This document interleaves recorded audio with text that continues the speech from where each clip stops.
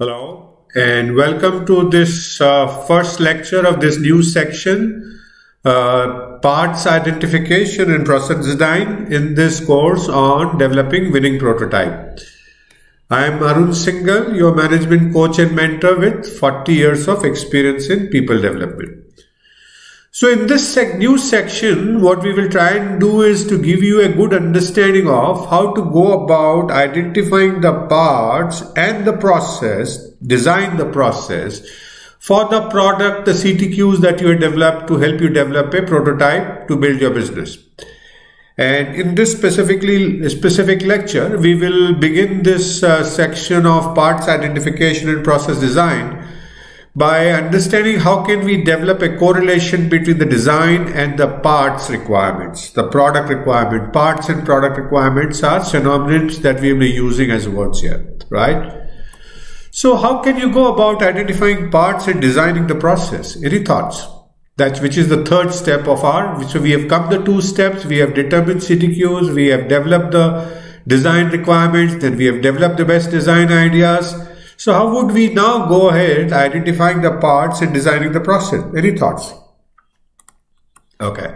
So we start with, we use house of quality again, as you will see later on. And what we start is we need to feed into that the product requirements or the part requirements that we need to have, and then go on to design the process as you see on your screen now. And let's recap. What we have done so far is we have a robust design idea or ideas, couple of design ideas that we can take it forward. And what we now need to do is to determine the corresponding product or parts requirement. The product here meaning the kind of parts that we need to determine that, right? So how can we develop the correlation between design and the parts or product requirements? Any thoughts on this? And I might have answered this right in the beginning. Let's see if you can catch this.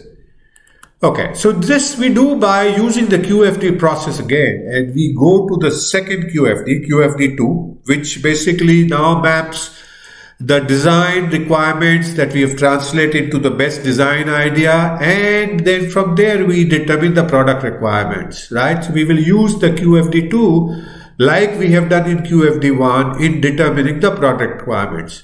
How do we do that? That's the exact thing that we will discuss the detailed steps in the next lecture of developing this QFD process, and you will actually see the output or using the water purifier example that we have been running across, right?